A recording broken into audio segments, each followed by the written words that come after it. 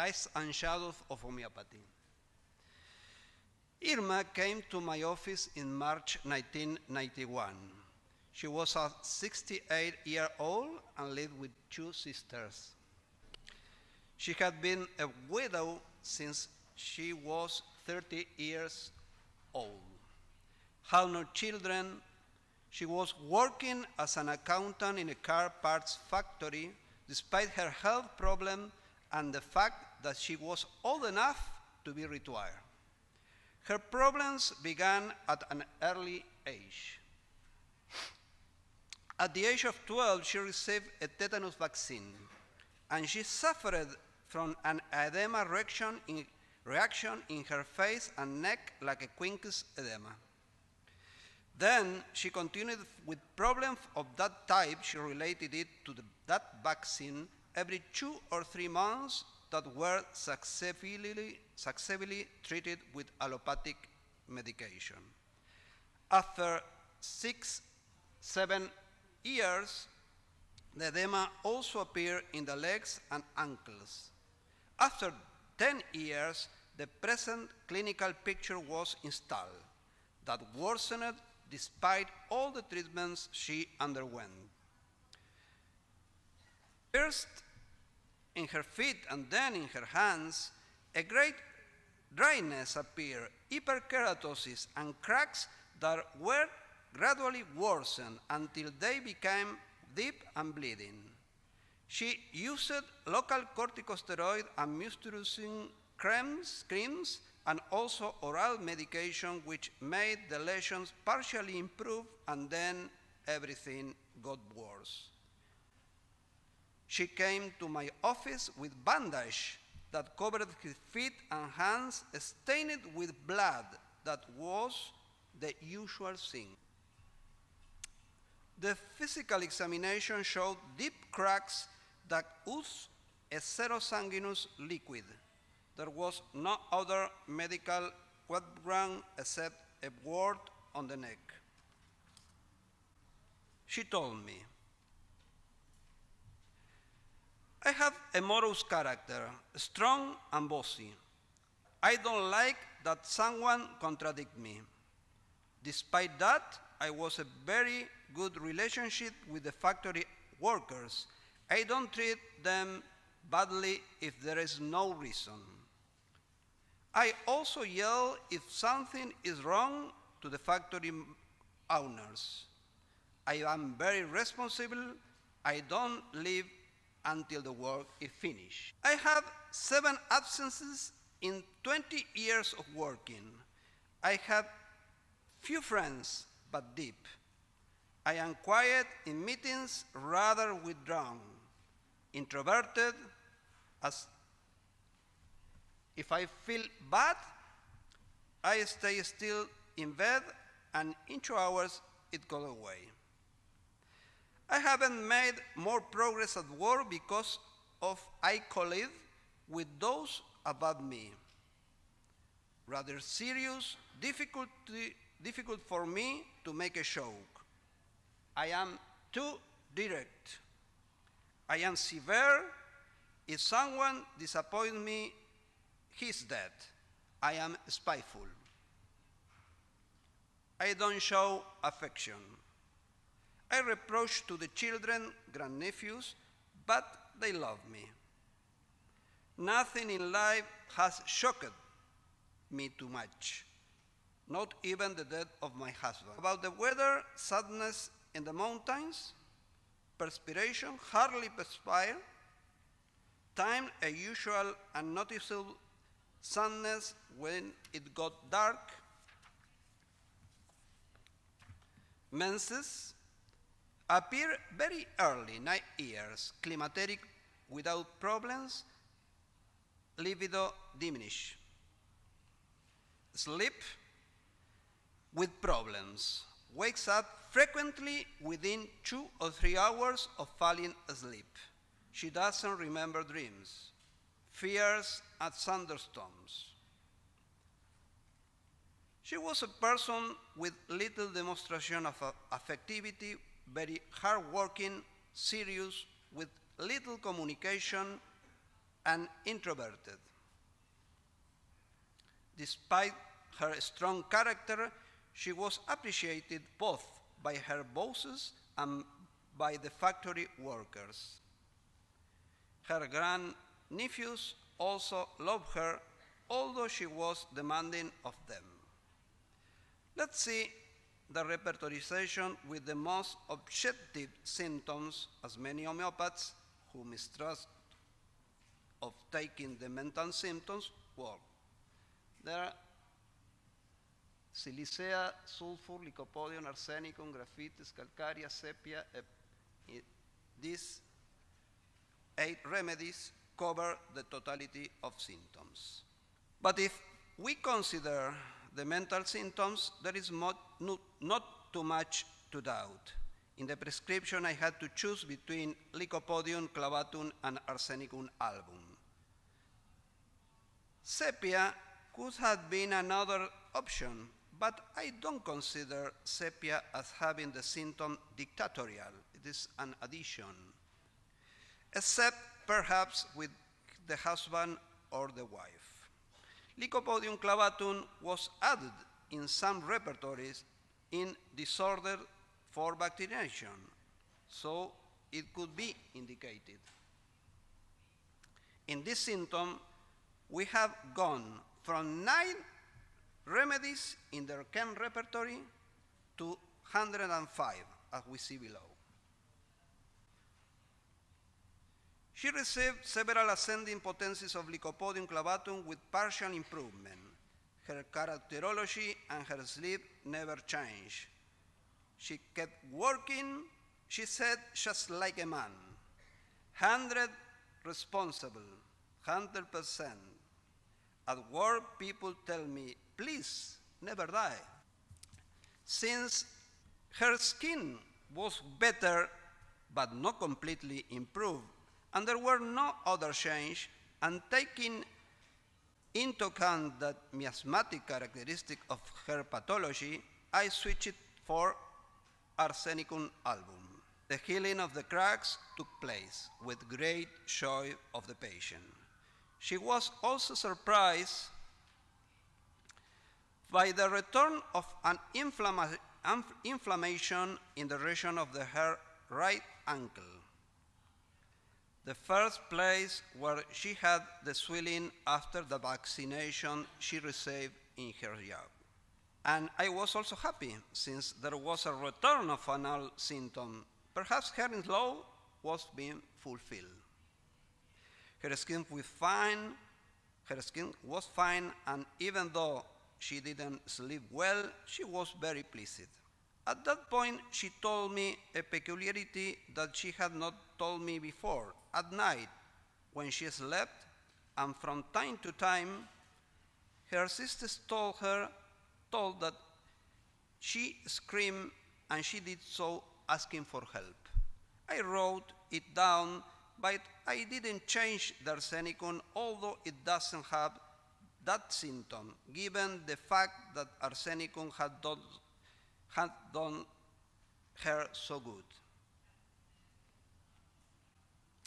7 years after her first consultation, and already freed from the skin pathology, she begins with prominent bronchospasm, a lot of dyspnea, which did not change at all with different potencies of arsenicum. There were no clear modalities of the clinical picture. I visited her at her home. She told me with difficulty due to her shortness of breath. It makes me feel very uncomfortable that I can't fulfill with you. She didn't have the money to pay for my visit. And even with dyspnea and fatigue, she repeated, lamenting, I have achieved everything in my life with effort, with a lot of effort. Now, let me talk about the way that I take a case clinic influenced by the Escuela Médica Homeopática Argentina Tomás Pablo Pasquero, and by teachers such as Eugenio Candegave, Salman Brofman, Juan Schaffer, Luis de Tinis, Marcelo Candegave, Alfonso Masi Elizalde, and so many colleagues who had awakened in me a passion for homeopathy to which I add my own thoughts. As Hahnemann Werner, as in Organon, paragraph 7, only the externally observable symptoms are the visible manifestation of the internal disease. He said in paragraph 7, so it is the totality of symptoms, that outer image expressing the inner essence of the disease, of this disturbed vital force, that must be the main, even the only means by which the disease allows us to find the necessary remedy, the only one that can decide the appropriate choice.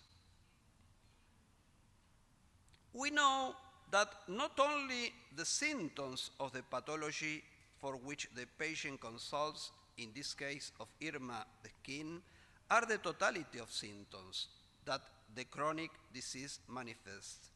The chronic disease is also shown with those characteristics of the general order or in the characterology of the patient that condition his or her life. Indeed, Ken already told us of the demotion of the nature of the human being to the nature of a substance that degrades him, her, in his, her feelings and action, and that is what determines his, her chronic disease. Tomás Pablo Pasquero was a faithful representative of this way of thinking, and he told us about the restriction that chronic disease produces in the human being freedom. I subscribe to an anthropological conception of the human being in which the disease is in an imbalance of human nature, similar to the nature of a substance that dynamically manifests itself in the psychophysical totality. There is a common thread in the way of getting sick, and according for a vital diagnostic map, whether a constitutional remedy or some palliative remedy can be found depending on the case. This vital diagnostic map is given by the intensity and coherence of the vital principle that manifests its imbalance with the symptoms. The restriction in the freedom of each person is produced by specific issues of each homeopathic substance. The substance not only has an organic tropism in the way that manifests itself, but also infuse the whole psychophysical and provide its own picture in the unit that the human being is. Margaret Tyler presented the study of remedies as drug pictures, pictures that help us understand these themes of styles of existence that are transmitted in the way of living in each patient. In this regard, when I study a remedy, I try to incorporate the central subjects, the leitmotif of each one of them, which must coincide, if it is found, with the leitmotif of the way of existence that the chronic disease imprints on the patient. It is always fine? The answer is no. Luckily, we have also the characteristic symptom and also the strong characterological symptoms to find the samilumum. A word of caution is in order here. Inventing remedies, terms, or interpretation of a patient's life have to be avoided. I must differentiate here the use of understanding in a case or the study of the problem of remedy from the use of interpretation. Hahnemann warned us so much about not to interpret in organon when he spoke of the observer free of prejudice. Understanding is a resource of the so-called science of the spirit, as Wilhelm Dilthey called them, and that propose a way of knowing to the objects of the study.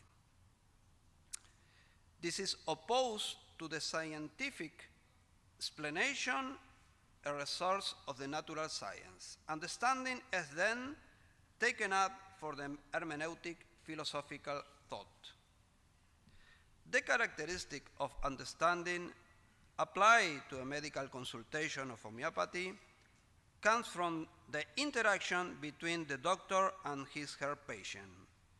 In this encounter, the doctor gathers all possible information that the patient offers and tries to catch a coherence of the way of her existing imbalance. In the vital imbalance that is expressed by the chronic disease that the patient endures. This coherence is also sought in the study of the remedies to take it into account in case it appears in the taking of the clinical case. Themes arise in the study, topics that are typical of each remedy.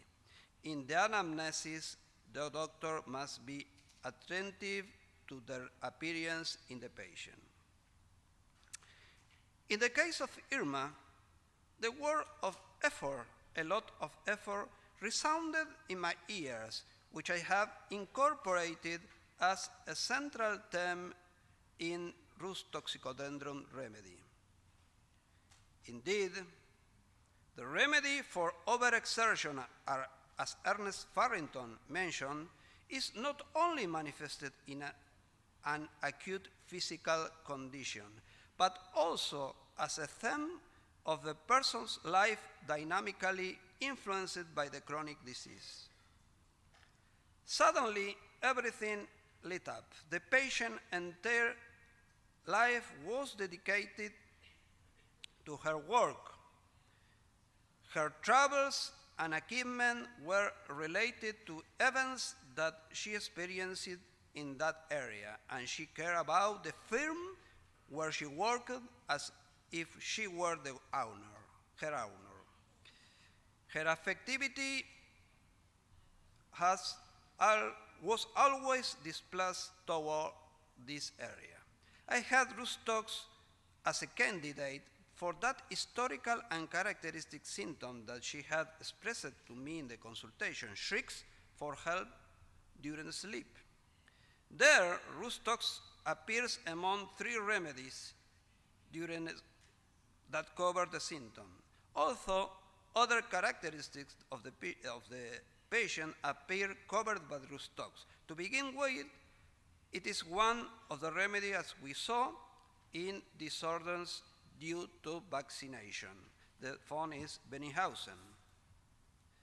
Moreover, the feature in her history of the onset of menses.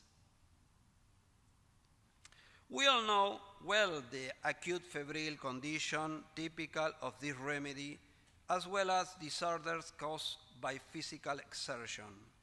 Likewise, we know its tropes towards the muscular and osteoarticular system, as well as its indication in vesicular diseases of the skin, mainly of the herpes zoster type.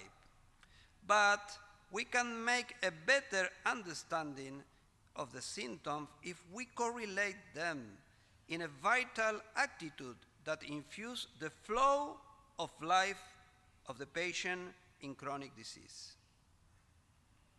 The fever is with agitation, restlessness, and fear of death, as we know that the classicals compare to aconictum and arsenicum. In this remedy, restlessness and movement are essential since one of its symptoms, forsaken, is related to death that is evoked by stillness. We read in Heron's guiding symptoms, melancholy, ill humor, and anxiety, as if a misfortune would happen, or as if she were alone and all about her were dead and still. Stillness is an evocation of death, conditions the patient to sustain movement, which, as is known, improve the pain and anxiety. The propensity to have to move, together with the characterization of the anxiety of the consciousness, makes the patient have to dedicate to some productivity activity. When in Heron we read, cries without cause, imagine people are finding fault with her because she's earning nothing, acts in a childish manner, we understand why the patient must work hard to earn enough money to live. This is how the efforts, physically activity, and work appear in different delusions and dreams, thus showing us an issue that speaks of a coherence in the way of presenting itself as a central problem in the chronic disease that requires Rus toxicodendron. Prescribed Rus tox 200 plus, and the dyspnea went away quickly. She began to sleep better, and the swelling in her right ankle reappeared. She told me, I work from 6:45 a.m. to 5 p.m. and I'm not so tired at the end of the day. I couldn't be without doing nothing. At this point, she was already 76 years old. After that, successively, a rash appeared on her neck that passed, an inflammation of the gums and oral mucosa that she had when she was 8 years old, something that she had forgotten. Since that episode, I have never had to use a remedy other than Rustox in different potencies. In the course of the treatment, she referred me to another symptom that she had never told me before, a sensation at that time that she had occasionally, that she was failing through the bed as into a vacuum. Also, the symptom is in the remedy. The last sensation also corresponds to the central theme of the patient who requires Rustox. In bed, the place of rest, the problem reappears. The last sensation, the central theme of the patient who requires Rustox. In bed, the place of rest, the problem appears, which are also revealed in the delusions. There are 2 delusions with this topic. The study of the remedies through analogy, symbology, and mythology give us a coherence in a certain mode of existence that the substance imprints to the patient. Just like the tireless worker Sisyphus until I saw her at 82, Irma continued to be the trusted employee of the owner of the company in landing, accounting, and administrative tasks, which she continued to carry out very early in the morning when she took the public transport that takes her to work. I want to emphasize that looking for similar topics between patient and remedy in no way replace the search of homeopathic symptoms which guide us to the choice of the remedy. We have seen an example of the brightness that homeopathy can achieve when it comes to the remedy we all seek, the similimum. Now, this paper is intentionally called Lights and Shadows of Homeopathy, since I intend to exemplify the lights with this case, how homeopathy is effective and produce healing, but also to make some reflection, a shadow of our practice. Let us now some issues inherent to the exercise that could be followed if by a discipline that claims to be considered a scientific practice. This leads us to several considerations of a philosophical order. First, what is science and what is a scientific practice? Second, is medicine a science and or its exercise a scientific practice? Finally, is homeopathic therapy a scientific practice? The medical establishment doesn't ask much about the different conceptions of science in the story of thought and accepts medical practice as scientific without much question. That is why, if we want homeopathy to be accepted in the dominant medical field, we must make an effort to enter through clinical evidence or research on the action of remedies, usual point of attack of those who demands scientific rigor. Much has already been said in this regard and will continue to be.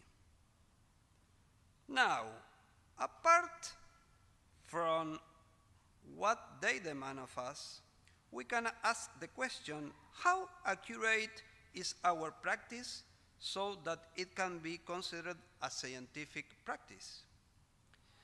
Taking this case that has been successful, even with the so-called law of healing, although we know that it cannot be considered that way as law from the point of view of the philosophy of science.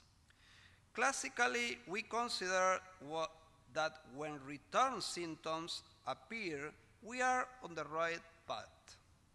In this case, that was true with Rustox, but there has been also a symptomatic return when the patient improved her pathology with arsenicum. Is hearing law? Is hearing law the law that tells us of a memory of the chronic disease process, the evidence of having given the so desired similimum, or can similar remedies produce it at least partially? This question remains open for further discussion. Let us now consider the symptoms, which are our most faithful tool for taking the case. We are well aware of the problems that proving bring us, both ancient and contemporary. The old ones for being in many cases limited in terms of the number of provers. In the case of Rustox, a remedy so used by us in acute disease, Hahnemann made this proving of it in company with 9 of his fellows, and he also recorded symptoms from reports in medical journals, toxicity symptoms. In scientific terms, is it that the data provided by a proving carried out by 10 people robust? However, that first proving provided the basis for this remedy to be used and successful. Then symptoms of clinical observation of many eminent homeopaths were incorporated. Another problem that we have in our practice is the transcription of the symptoms that appear in the provings to the repertoire that that we use. We know for the work of Klaus-Henning Schipser and others about the different types of mistakes that can be found in transcription, as well as omissions that are also frequently found. Let's see an example of IFMA case. If the patient had told me earlier the keynote I mentioned, maybe the prescription would have been easier. Shrieking, screaming, shouting for help in sleep, or rather shrieking for help, jumping out from bed in sleep. However, the latter could also be a matter of discussion, since the reference is from Yar's repertoire, but the symptom in Timothy Allen's Encyclopedia of Pure Materia Medica is anxiety at night. He would flee from bed and seek help on account of an indescribable distressing sensation. This symptom is not exactly the same, since my patient screamed in her sleep and did not wake up and jumped out of bed looking for help.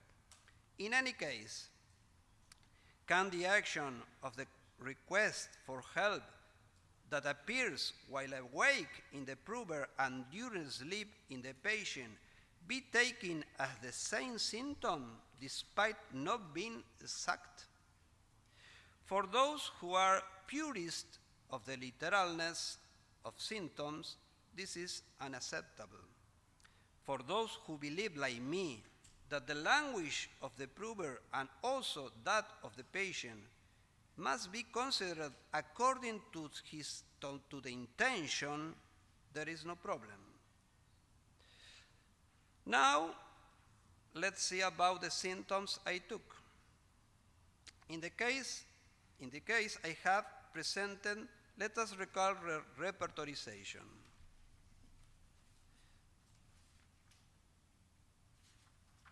As we can see,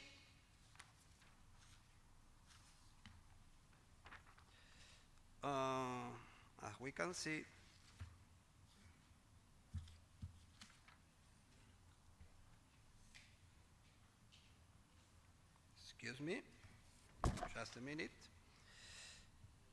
Rustos cover 5 of the 6 symptoms, does not cover the sum of cracked skin feet plus cracked skin soles plus cracked feet soles, bleeding. However, in the chapter Skin, cracked Rustox appears with a value 4, appearing as an important remedy for the skin pathology. And we see here in the Benninghausen-Boyer repertory. The question that remains is, should the symptom cracks have been taken in the skin and not in extremities? Can the local characterization of the symptoms become an obstacle to finding the similitude in the case? That is to say, should we use a repertoire like that of Benninghausen and leave aside that of Kent?